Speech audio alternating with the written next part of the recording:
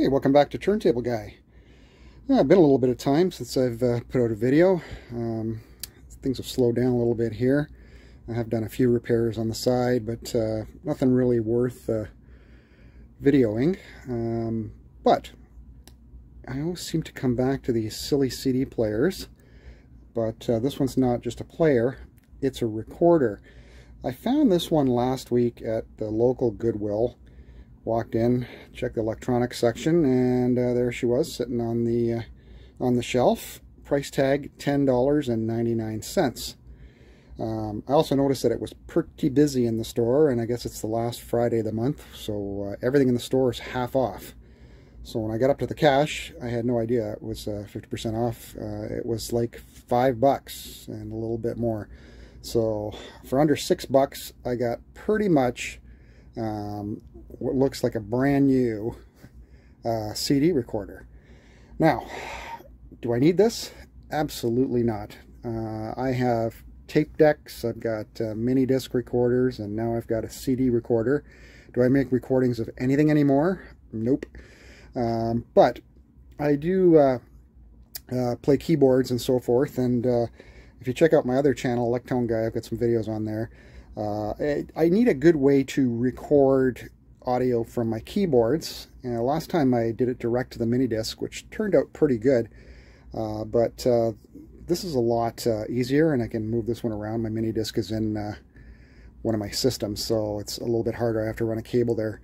So this is the Teac CD-RW890. This is the Mark 1.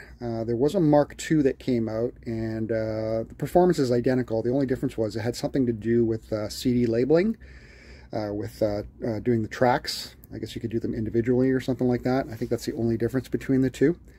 Again, this one was just a little bit over $5, and I had no way of checking it in the store for recordability other than just putting a CD player in it and see if it played, and it did. So pretty standard CD player. Again, no remote, but you know, it does work. Teac, slash Tascam, is known for their recording equipment. Tascam's more the professional model. This one's made in China. Build quality is really good, though. It's got a Sony drive in it. We're going to open up the top and we'll have a peek inside, but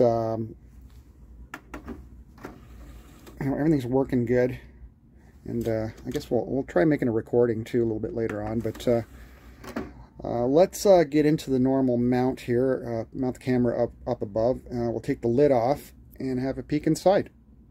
One of the other reasons I haven't put out a video in about a month or so is it's been extremely wet here in southwestern Ontario. We've got just a ton of rain. The rivers are overflowing their banks. It's been very, very wet, and the room that my workshop here, my sump pump sits in there. If you've probably seen some of my other videos where the thing's going off.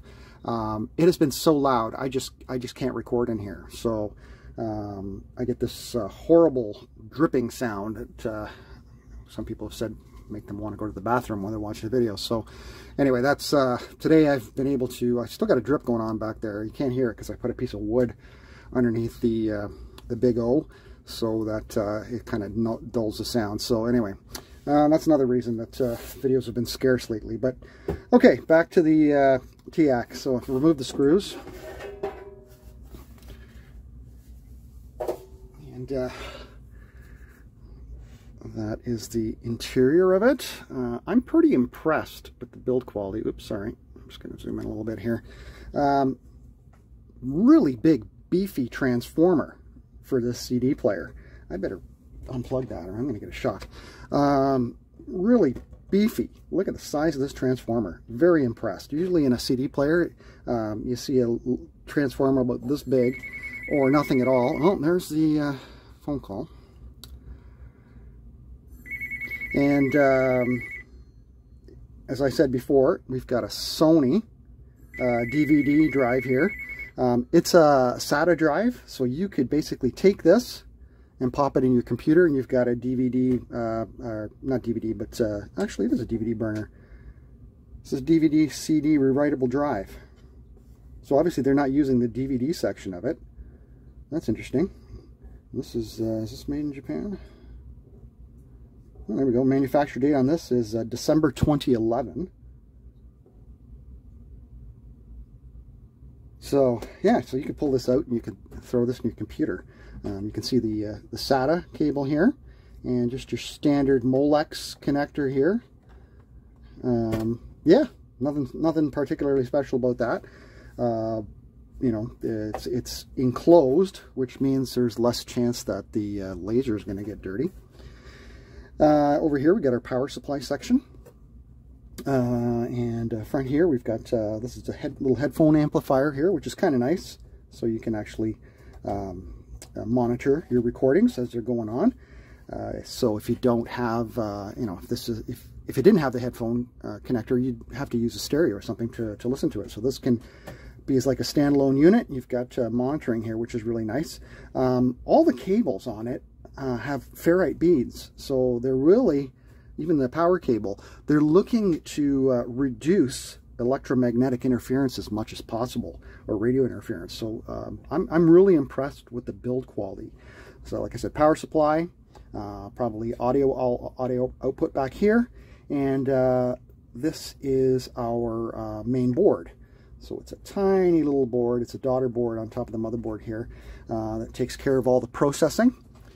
And that is basically the guts of the player. On the back side of the unit, we've got an optical input, so you get your digital input. It does allow for CD to CD burning, so you can make perfect copies of a CD if you wanted to. But you can, as far as I know, there's DRM on it, so you can only make one copy. So it'll probably put some kind of code on it, so when you go to copy it again, it won't let you. From the copy, right? So you can always copy the original as many times as you want, but if you try to make a copy of the copy, it won't let you. You got analog inputs, analog outputs. I'm surprised there's no digital output. That would have been nice, so you could use your own DAC. But not on this one. And I'm not sure what kind of DAC is on this thing,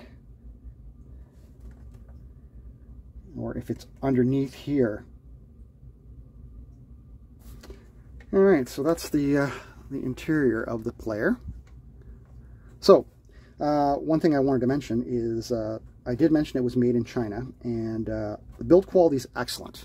Okay, everything is just super. But one of the things you'll notice from a product, you know, that's from a Japanese company that's built in Japan, is that, or built in China, is that they will use Chinese parts. So all these capacitors on here are United brand and not United Chemicon. Okay, this is some kind of Chinese capacitor. Now I've checked some of these; they all measure good. Okay, so maybe they are decent quality, but you know, if for longevity's sake, if this is something that you wanted to keep for a long time, I'd be yanking all these and replacing them with quality Japanese caps. But am I going to do that? Absolutely not. I'm not going to waste the time or the effort to do that. Probably not going to use this all that much, and I'm suspecting that they have been perfectly fine for the last 12 years, so I'm leaving them alone. So that's the interior, and what we'll do now, let's have a look at the front faceplate while we're at it here. I don't have the remote, obviously. No one ever brings the remotes to these places when they drop them off. I mean, I got lucky once with a Optimus CD player. What do you have here? You get your drawer, open, close, all your regular controls here. This is obviously different. You got a record button here. You have record level for your analog inputs. This is just your fast forward and rewind kind of thing. Here's your erase, finalize, and this has to do with the syncing, auto and manual. And here's your input select button and your headphone jack with a nice volume control. So it has an actual little amplifier in there, which is really nice. So, okay, I won't button it back up. I'm gonna bring you back down, and we'll try to make a recording. Okay, I'm all set up here. We're gonna do a recording. Turn our unit on. It's gonna look for a disc. Please excuse the handheld stuff. Sorry, I don't have a good mount for frontal vision here. Open her up. We're going to use a CD-RW for this. You can use CDRs or CD-RWs. This is a new old stock verbatim CD-RW. It's brand new.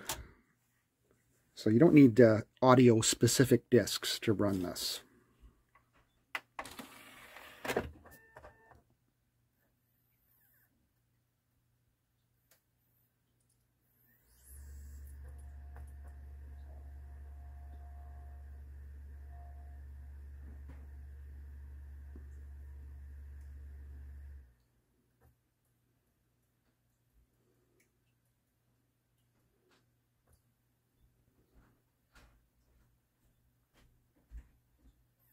Okay,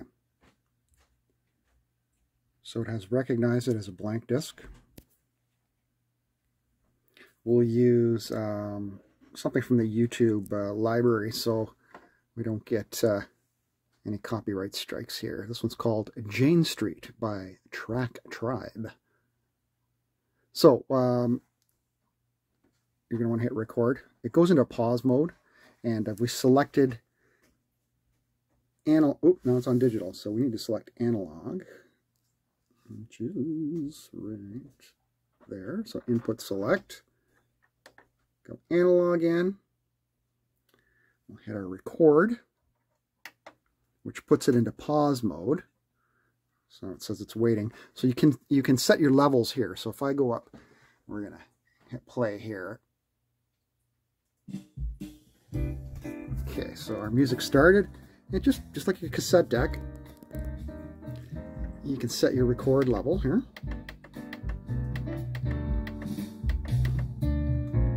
But with digital, you want to make sure, like an analog, you know, depending on the type of tape you're using, you can go +2, +4.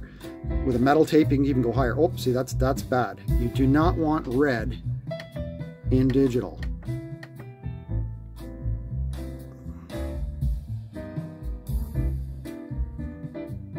Okay, let's go with that. Okay, we'll start it over. We'll hit record. Actually, hit play to start it. Off she goes. You can hear it starting.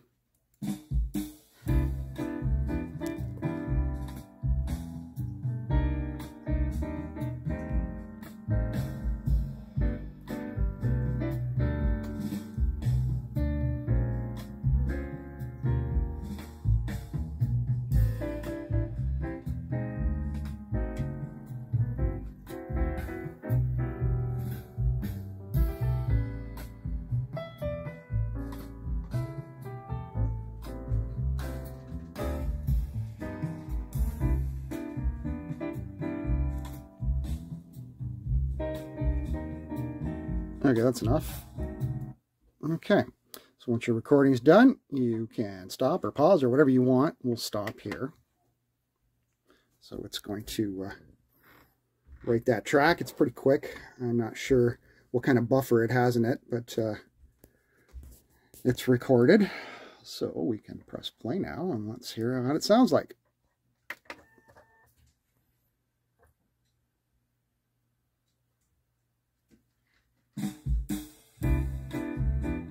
My goodness, it sounds just like the original.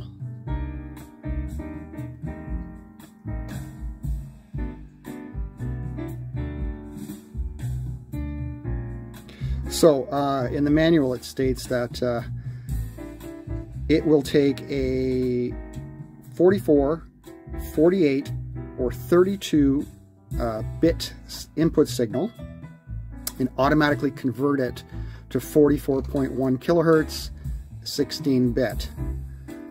Did I say bit? I meant 44 kilohertz, 48 kilohertz, or 32 kilohertz input signal.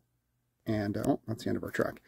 And automatically convert everything to 16-bit 44 kilohertz. So right down to normal Redbook CD quality. So, yeah, I thought that sounded fantastic. I couldn't hear any difference between the original.